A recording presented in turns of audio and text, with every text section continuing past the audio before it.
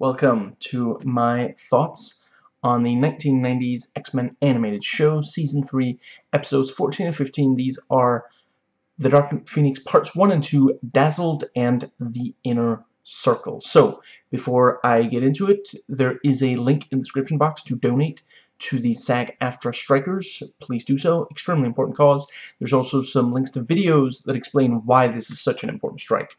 So, let's dive in to Dazzled. So yeah, Phoenix is being, they're trying to heal her, and the episode does indeed feature Dazzler. I was hoping when I saw the title, I forget if I can imagine she's also in the comic. It's been a long time since I read, but yeah, I may have mentioned in an earlier video when Dark Phoenix, the movie, the live-action movie, came out in, I guess, 2019. I sat down and read the entire Dark Phoenix saga, and I'm almost certain there's definitely some jealousy between Jean and another woman, Cyclops. And yeah, very cool when Cyclops fights the cyborg and Wolverine slices a salami with his claws, which is now a meme. Someone pointed out, like, oh, if I had claws, I could do, I wonder what I would use, I would use them for this, this, and this, and then the image of him slicing the salami. And yeah, Leland tortures his cyborg ally, so you get a sense these are the bad guys, in case the kidnapping attempt wasn't clear enough. So, in the comics, it's not called the Circle Club. I do appreciate, I do think Inner Circle is not the worst name for this sort of thing. But yeah, it's not quite called the Circle Club. I suppose just in case there are any kids watching this, I shouldn't say the name of the original club. Let's just go with the Other People Fire Club. And let's see, yeah, and Emma Frost explains how she was able to get to Xavier, and this features a lot of clips from earlier episodes. I'm not sure it was entirely necessary to have quite that many, but there is also a lot of backstory to divulge. And although, a lot of what a lot of what Emma Frost says is stuff that the audience already knows. Although I feel like I heard that originally there was a longer break. I'm watching these in the order that they're on Disney Plus. I think originally there might have been a longer break between them, or was it the other couple of the last couple of episodes that were not? Anyway, moving on. In case someone forgot.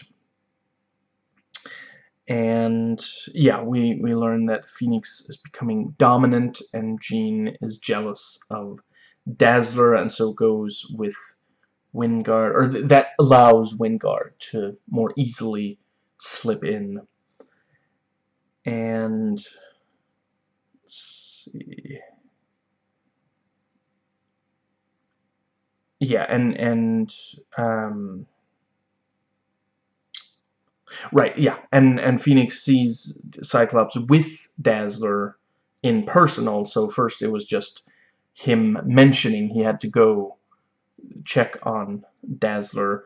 I don't love, she's very other woman coded, like, oh, I guess this is the inevitable girlfriend. Oh, I guess ex-girlfriend. I didn't think that was completely necessary, although the thing with, some guys just can't take a hint, like,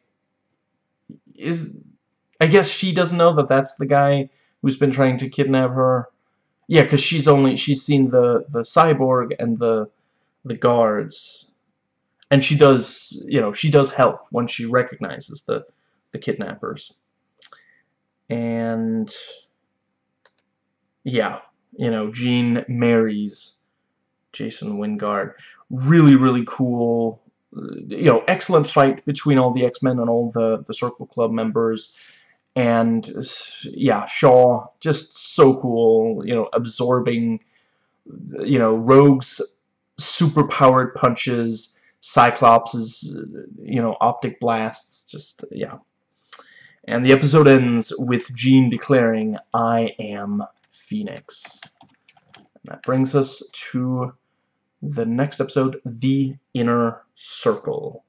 So yeah, we are still at the HE double hockey sticks fire club, and Wolverine does the Dirty Harry reference, the "do I feel lucky," and, you know, not the biggest fan of the hard right conservative politics of that movie, the fascism and everything, but it's a good reference. And yeah, we get some really great Wolverine stuff. You know, he, of course, you know, he made it even though he got thrown through like 4 floors, and he has to fight his way up. Just, yeah, really, really, you know, and the guards take these stabs, and he just cuts them. Just, yeah. He does at one point take the knives to the sorry, claws to the arm of the cyborg, whose name escapes me at the moment, and, you know, he seems like surprised. "Oh, cyborg," and it's like, you never ever cut the, like, on this show, Wolverine never attacks a human being in a way that could cause permanent, you know, I'm not saying that I want kids to see that, I'm just saying, why is it okay when it's like a cyborg arm that he's like cut it? Like, later in this episode, Rogue rips off the cyborg arm. That's still pretty intense for a kids show. And really, really love when Cyclops is inside Jean's mind in the Wingard, you know, construct. You know, off with the visors, you can see his eyes, and they're like fencing. And each time Cyclops, you know, he tries to get hidden and hits a wall. You know, it also reminded me of like the kind of thing you'd see in Spider-Man store with a Mysterio kind of illusion. Just really, really cool. Which I think they did an excellent job of in...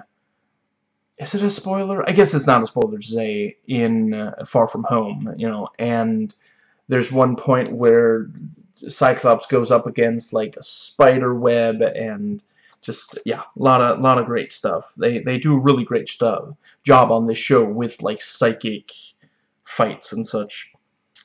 And yeah, now that Wingard is in control of the Phoenix, he manages to perform a coup. You know, every member of the Heckfire Club thumbs down the Shaw retaining power. And I like that some of it is like really petty. Like that one guy is like, "You've called me a fool one too many times." Like, okay. And yeah, of course, he is not able to maintain control of the Phoenix, which, you know, the fact that the Phoenix is basically uncontrollable is, of course, a central tenet of, you know, that is something that they do actually get in both of the live-action versions of this story. It's just that, you know, something that's much better about this adaptation than the Last Stand is that here the story is actually about Phoenix. Like, there's other stuff, but it's focused on Phoenix. You know, you have the X-Men who are trying to help Phoenix. You have the Circle Club who are trying to control her. You know, and the way it affects her and her, you know, Jean and her relationship with Cyclops. You know, and you know, the fact that, yeah, and yeah, in Last Stand, they don't really do a thing with people trying to mess with her mind. They're mostly just trying to talk her down. or like lure her with you know, they're saying, you know, you can be really powerful. There is some manipulation of her and her mental state in the 2019 film, and you know, part of why it fails is just and it's even, you know, it's similar, you know, they want the power, they want to be able to use that power for themselves, so similar to this in the comic. This is very, very close to the comic from what I recall. And the thing is that here they're basically like the Illuminati. You know, it's this group of evil people sitting in a room.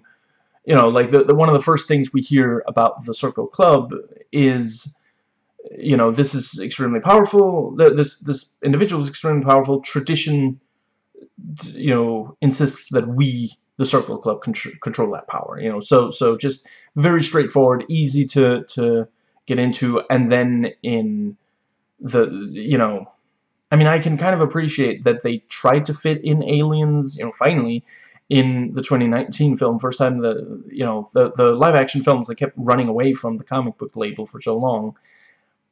So I get that that's, you know, there are, you know, they haven't been on the show yet, but there will be aliens as part of the Dark Phoenix saga, but it just felt, yeah, you know, the movie would be so much better if it were just human beings trying to manipulate her. And yeah, very cool when Beast fights Shaw, and it's this thing, you know, he's spinning him around, pointing out, you know, you can't absorb the power that's not directed at you. But Shaw does manage to get away. And then Storm comes in with a cold front, and yeah, very, very clever. That's, again, you know, how can you absorb that? It's just snow, you know, it's cold. That's not, so, yeah. And I kind of like Rogue's quips about the cyber, you know, you know, she rips off the cyborg arm and he runs off, and she's like, oh, thanks for the hand, sugar. Boy, these cyborg limbs probably cost an arm and a leg. So corny. And yeah, the episode ends with, you know, now she proclaims, I am the Dark Phoenix. So yeah, very, very ominous. And yeah, not a lot else to say about these episodes. I thought they did, you know, as usual, great character moments. They managed to fit in some great action. Everyone gets to show off what they're really good at and why they're different from the other mutants with powers. Yeah, always a fan of when the show pits the X-Men against another team with superpowers. And, you know, thankfully they do that a lot. There's a lot of superpowered teams they end up fighting over the course of the show. And, yeah, I suppose it's possible that the Inner Circle won't play a big part after this episode, since now they've lost control of her. I think the next is when we get into the space stuff, which that was also, like, when watching The Last Stand, you know, it's like, how are you doing Dark Phoenix with no cosmic element? Like, what are you even doing? What, like, because that's the, like, if you haven't watched that movie in a while, there's no, like, the Phoenix doesn't come from space in that one. It's just like this inborn, like, Jean already had this, like, dark side to her that, you know, and it's just like, you know, okay, I get that you don't want to do aliens. You do want to do a really famous story. Pick another one. Pick another famous story. Not every comic X-Men story is about aliens or giant robots. So anyway, yeah. So I am gonna go ahead and go watch the last two episodes of the Dark Phoenix saga, and then record, although I guess based on the upload it's possible it'll look like the videos hit at the same time. But yeah, so catch you in a bit. Make mine marvel.